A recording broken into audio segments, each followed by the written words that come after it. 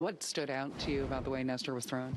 I think today he got back to staying in his delivery and keeping his fastball and cutter lines tight. I think the last couple outings he started to kind of lose the fastball on the arm side, and the cutter shape opened up a little bit. So trying to get him back to control both sides of the plate and really get the ball in. And I think he did a really good job of that today. Cutter clearly played a huge role in his success. What made that pitch so good this afternoon? I think it's just how tight it stays on the fastball for a long time, and then you kind of get guys indecisive about whether they're going to swing or take. And then when you think he's going to throw the cutter, he throws the fastball on the plate, and then when you think he's going to throw the fastball, he throws the cutter off the plate. So it kind of puts him in a bind.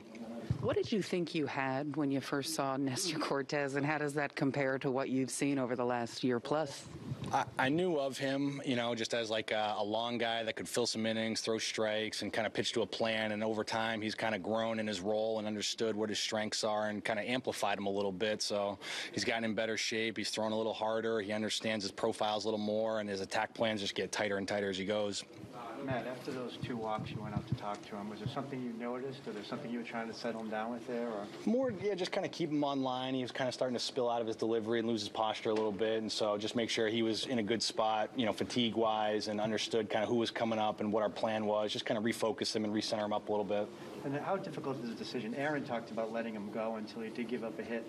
As you do get into the area where he hasn't thrown that many pitches before in his career, does it become a tougher thing? Yeah, I think that was definitely getting to a point where we were getting a little uncomfortable, and knowing if he got through that inning, we're staring at 115, 120 pitches, and I think we were trusting that he was going to be honest with us about how he felt, but also we were going to have to make a hard decision at some point, either let him go or pull the plug.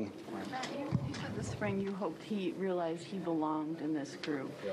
Do you think he's realized that, and what does that mean for him? Yeah, I think he's coming to terms with that he's a major league pitcher, and he deserves to go out there and pitch every 5 days, and he gives us a chance to win. And I think just knowing what his strengths are, and he's really good at just owning that and going after hitters, and he's not scared of the strike zone, and that gives him a chance every time. Do you sense a different kind of confidence from him this year? I think it's growing each time out, and we keep giving him opportunities to go deeper and deeper in games, and we've got a really good bullpen, and the fact that we thought he was our best option and just let him keep going, I think it should grow his confidence. Why do you think he is embraced? I mean, obviously the results help, but so much by the guys in this room.